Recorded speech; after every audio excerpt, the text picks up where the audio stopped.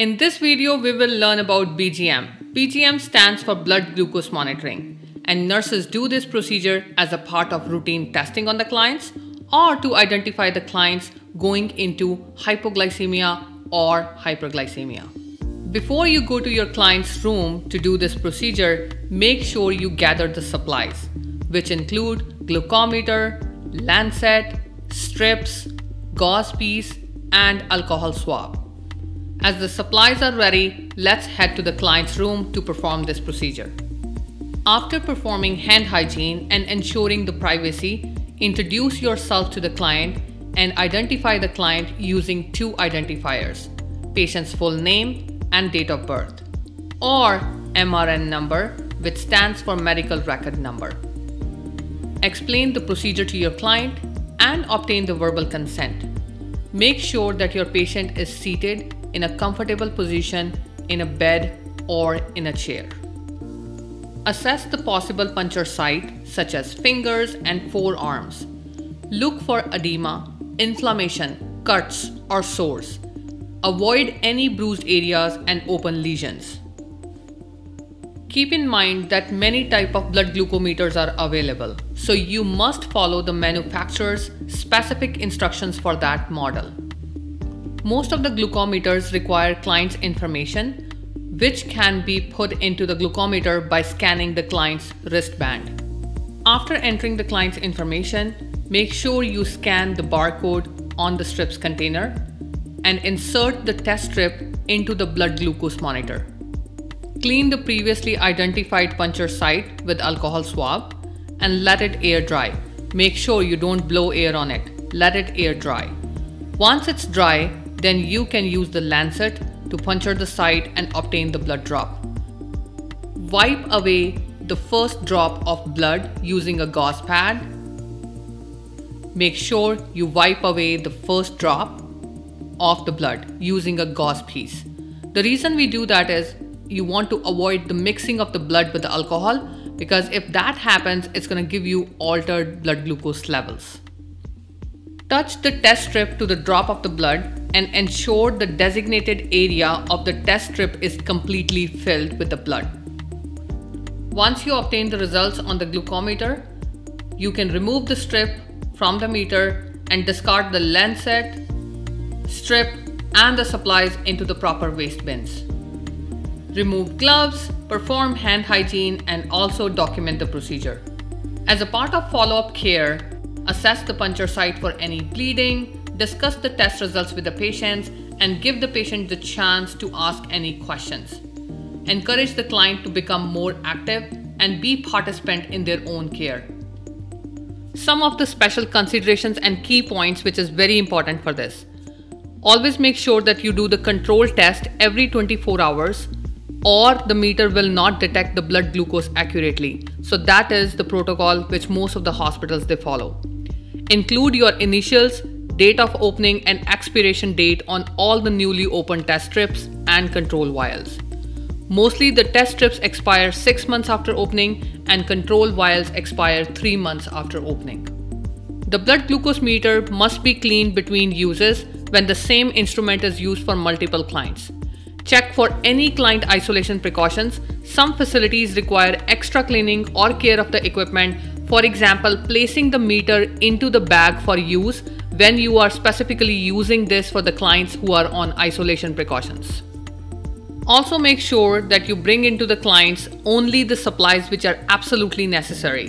And if you have any unused supplies, do not take them back to the common area. You can leave them in the client's room itself.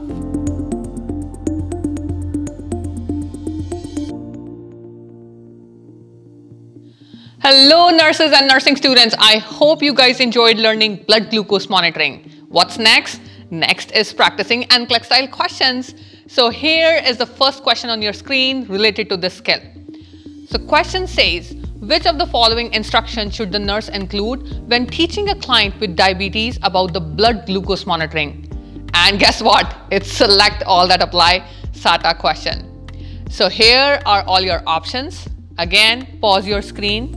Remember true and false strategy and try to attempt this question. And then I will go with you guys and tell you which one is the right option. Option number A, wash your hands with cold water each time you check your blood sugar. Do you think it's correct? That is incorrect, guys, because washing hands with cold water does not promote vasodilation prior to blood sampling. So that's not an appropriate technique. Option number 2, select the lateral side of your fingers to puncture for blood. Do you guys think that's the correct one? Yes, and I hope you guys learned that in the video too. That is correct because the lateral side of the fingers is the recommended place to lancet the skin to obtain the blood sample. And the central tip of the finger has a dense nerve supply. So that's why it's sensitive for lancing, okay? Let's just review the next option, which is option number C. Compare the blood glucose meter readings to the normal blood glucose levels and previous test results. What do you guys think? That's absolutely correct because this is a recommended practice and action when monitoring the blood glucose to assess the results of the blood glucose and decide if the further action is needed or not. And you guys know in nursing, as nurses, we always compare the results and see where the patient stands out. All right, let's just see the option number D. D says it's not necessary to match the code from the test strip vial to the glucose meter when you are in a hurry. What do you guys think? All right, what do you guys think about D? D is incorrect because that action is direct, appropriate, and required action during the blood glucose monitoring procedure. Let's just review option number E. Store your glucose test strips in a warm, sunny location. Wow, sounds fancy. Everybody wants to go on vacation, hey? But let's just review this option E. That is incorrect because blood glucose test strips should be stored in a tightly sealed container away from exposure to the light. So this means your answer is B, C. B and C is the answer. Your A, D, and E options are incorrect. Okay, are you enjoying so far? Give me a thumbs up. I know, behind the screens. Yeah, there you go. Okay, let's just move on to the next question. All right, guys, here's the next question on your screen. The nurse is reviewing the blood glucose results of a client with diabetes. The client's blood glucose level have been consistently higher than the target range for the client. Which of the following factors should the nurse consider as a potential cause of the recorded high blood glucose levels? Think, think, think. Here are the 4 options on your screen. Again, pause and think for yourself what's the right answer. All right, guys, let's just review option number A, low carbohydrate diet. That's incorrect because you guys know that this action would most likely lead to the improvisation or improved blood glucose reading. Option number B, missed dose of insulin. That is correct. Missing doses of insulin can cause increased blood sugars and could certainly be a factor that patient is having consistently high readings. All right, I know you guys already know now C and D is incorrect, but again, it's good to review. Option number C says decreased stress levels. Well, you guys should know that's incorrect because decreased stress levels are associated with normal blood glucose levels. When the stress levels are high, I know when you're writing NCLEX, hey? No, just joking. When the stress levels are high, this can increase a client's blood glucose because of the cortisol, and that is related during the stress and can cause higher than normal blood glucose levels. Let's just review the last option here, increased exercise. And I hope you guys know it is incorrect because increase in exercise is not a potential cause of high glucose readings. It's gonna rather make your blood glucose normal, right? Because healthy doing exercise and dieting improves your blood sugar levels, okay? Let's move on to the next question. Here is the question on your screen. Nurse is providing education to a client with gestational diabetes. Which statement by the client indicates the further teaching is needed? Here are the 4 options on your screen. I know you guys know the drill by now. Pause the screen and see for yourself what the answer is. All right, option number A, I should test my blood sugar levels 4 times a day. Well, this is where the students, they get tricky in the NCLEX as well, right? You're gonna say, wow, that seems like a correct option. But remember, go back to the question. What the question says, further teaching is needed. Means you're looking for wrong statements or the bad statements. So A is incorrect because it is recommended for gestational diabetes patients to test their blood sugar levels 4 times a day. Let's just review option number B. It's a good idea to keep a log of my blood glucose monitoring readings. Seems correct, but again, go back to the question. According to the question, this is incorrect because yes, it is a recommended practice for the client with gestational diabetes to keep the record of their blood sugar levels. So do you think it needs further teaching? No, it doesn't. Okay, so it is incorrect. Now let's just review option number C. I will give myself insulin at every meal. Wow, let's just think about this one. Option number C is correct, guys, because not every pregnant woman with diabetes will require insulin administration.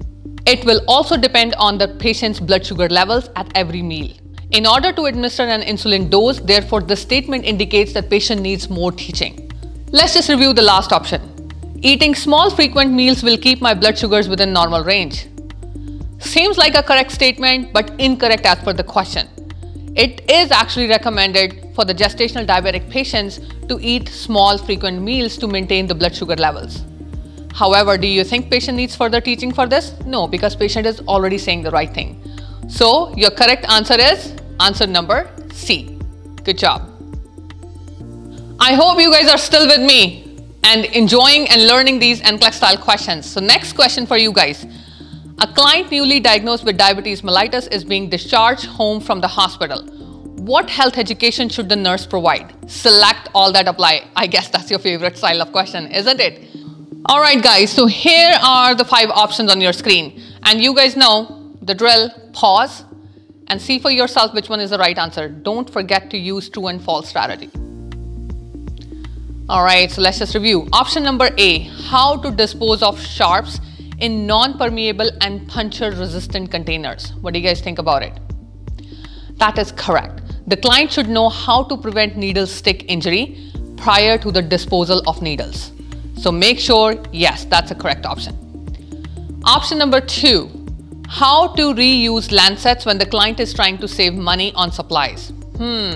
Option number B is incorrect. The client should not be reusing the lancets because they become dull, and which will cause the client the increased pain, which could lead to non-compliance and also increase the risk for infection. Let's just review option number C. Provide information for community support groups. What do you guys think about this? This is correct, guys, because it is important for the client to be able to connect to others in the community for additional support.